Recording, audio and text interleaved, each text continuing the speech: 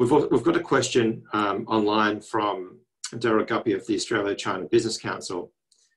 And he talks about, or poses the question rather, how do you view the emerging, I guess, the emerging sentiment in the media of, China must pay for COVID?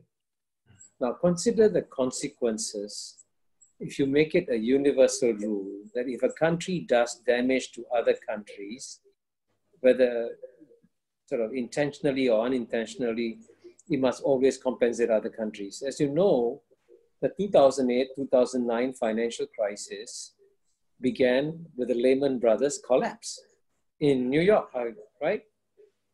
Now, it did a tremendous amount of damage to many economies around the world.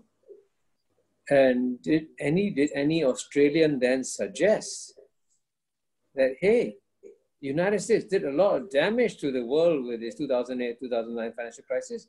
We should get compensation from the United States. Nobody did, right? So the question is, and by the way, one thing I guarantee you, that there'll be many more virus attacks. And today, this time around, it sprang up in China, but it could spring up from Africa, like Ebola. It could spring up from America. So are we now establishing a principle that if you accidentally, and these viruses are not, of course, not the result of any intentional actions. These are just, I'm not a scientist, I'm not a medical doctor, but they just happen, right? And what we should learn from this is that instead of being punitive to the countries that suffered it first, we should immediately help the countries that get affected first, because if we don't help them, we'll get affected by it. Now, we are actually very fortunate that at the end of the day, the Chinese, after their initial missteps, after their initial bungles, came down so hard, so tough, that they stopped it completely almost in China. And they took some very brave decisions, like locking up a province of 60 million people 2 days before Chinese New Year.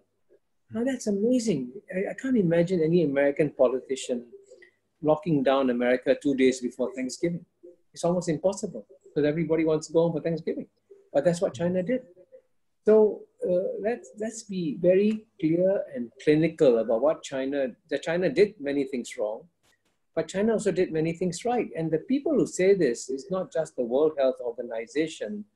I recommend you read an open letter in the Lancet, which is a very prestigious British medical journal, a letter that's signed by thousands of professionals saying, hey, China did an amazing job, actually, to stop it in its tracks.